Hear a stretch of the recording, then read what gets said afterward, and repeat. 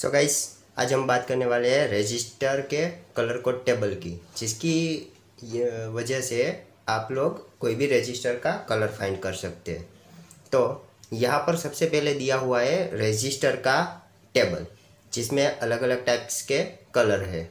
जिसमें सबसे पहले स्टार्ट होता है ब्लैक, उसके बाद में है ब्राउन, उसके बाद में है रेड, उसके बाद orange, yellow, green, blue, violet, grey and last में है वाइट।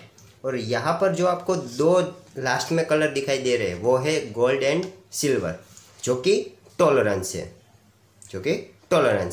और उसकी टॉलरेंस की वैल्यू है ±5% एंड ±10%। यानी कि गोल्ड की वैल्यू होगी ±5% और सिल्वर की वैल्यू होगी ±10%। तो यहाँ पर अगर रजिस्टर में आपको 4 बैंड दिए होंगे तो आपको क्या करना है कि जिस तरफ गोल्ड और सिल्वर दिया होगा उसकी ऑपोजिट साइड से आपको शुरू करना है। इसकी ऑपोजिट साइड जो भी पहला वाला कलर होगा वो है आपकी फर्स्ट बैंड, सेकंड वाला होगा वो होगी सेकंड बैंड एंड थर्ड वाला वो है मल्टीप्लायर, यानी कि थर्ड वाली बैंड। तो उसमें कैसा होगा कि सबसे पहले ब्लैक है यानी कि वो डार्क कलर है, उसके बाद में एक स्टेप लाइट होगा यानी कि ब्राउन, उसके बाद में एक स्टेप लाइट यानी कि रेड, उसके बाद में लाइट ऑरेंज, उसके बाद में येलो, यहाँ हो गए लाइट तक।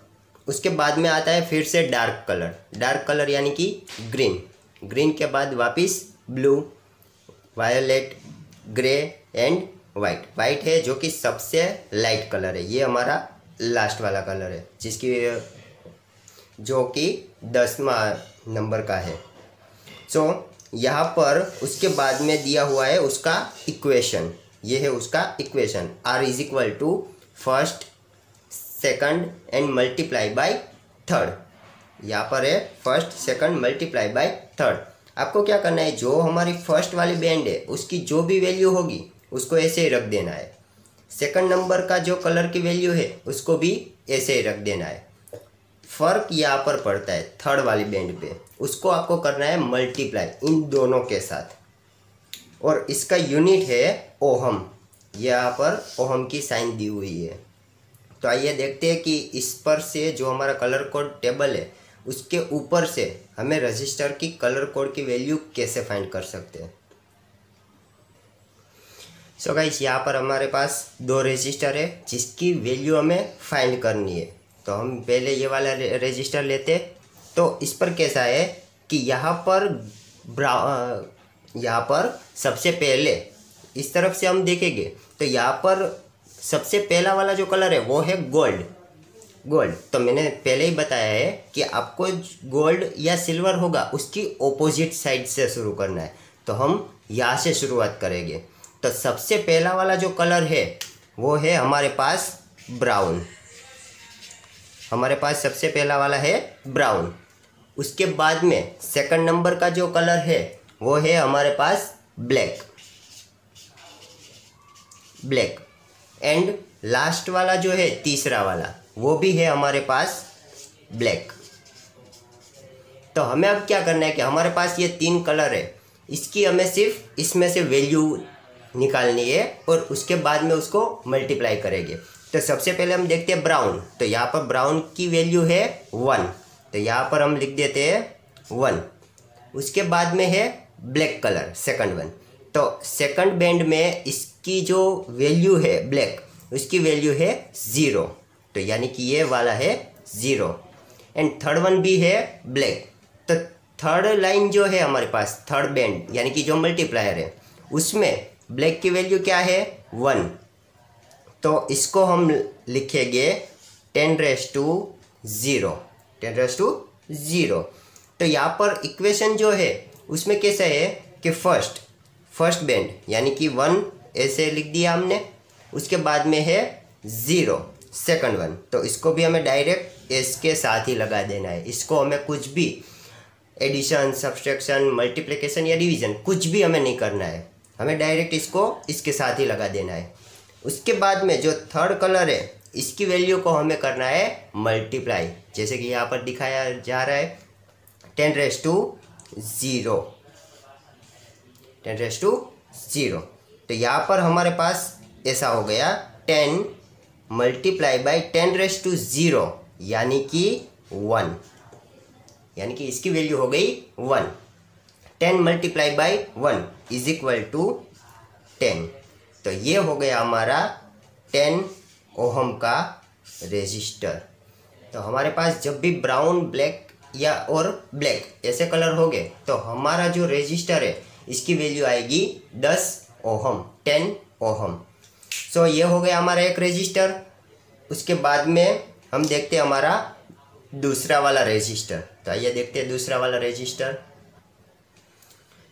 सो गाइस, हमारे पास जो दूसरा वाला रेजिस्टर है इसका सबसे पहला इस तरफ का जो कलर है वो है गोल्ड, जो कि टॉलरेंस है। तो हमें उसकी ऑपोजिट साइड से शुरू करना है। तो इसकी ऑपोजिट साइड में सबसे पहला वाला कलर है ब्राउन,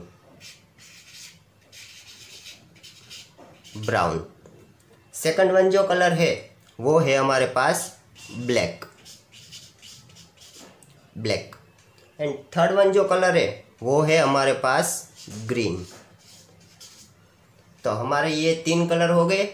तो ऐसे ही फर्स्ट जो ब्राउन है उसकी वैल्यू ये बैंड में से लिख देंगे, ब्लैक जो है उसकी वैल्यू ये बैंड में से लिख देंगे, और ग्रीन है इसकी वैल्यू इसमें से रख देंगे।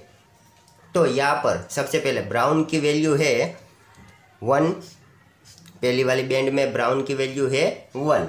उसके बाद में सेकंड बैंड में ब्लैक की वैल्यू है 0। एंड थर्ड वाला ग्रीन कलर, इसकी वैल्यू है यहाँ पर 100 किलो, यानी कि 10⁵5, 10⁵5। तो अभी हमने यहाँ पर देखा इक्वेशन में, वैसे ही 1 ऐसे ही लिख देंगे, 0 को उसके साइड में रख देंगे। उसके बाद में जो थर्ड वन जो है उसको हमें करना है मल्टीप्लाई, मल्टीप्लाई बाई 10⁵5। तो यहाँ पर 10 मल्टीप्लाई बाई 100,000 यानी कि 1 लाख, यानी कि ये हो गया 10 लाख,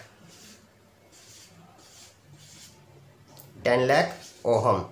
अभी इसको हमें करना है किलो, मेगा या गीगा में। तो इसको हम यहाँ पर 60 है, यानी कि ये हो गया हमारा 1 मेगा ओहम। तो ये जो हमारा दूसरा वाला रेजिस्टर है इसकी वैल्यू है 1 मेगा ओहम।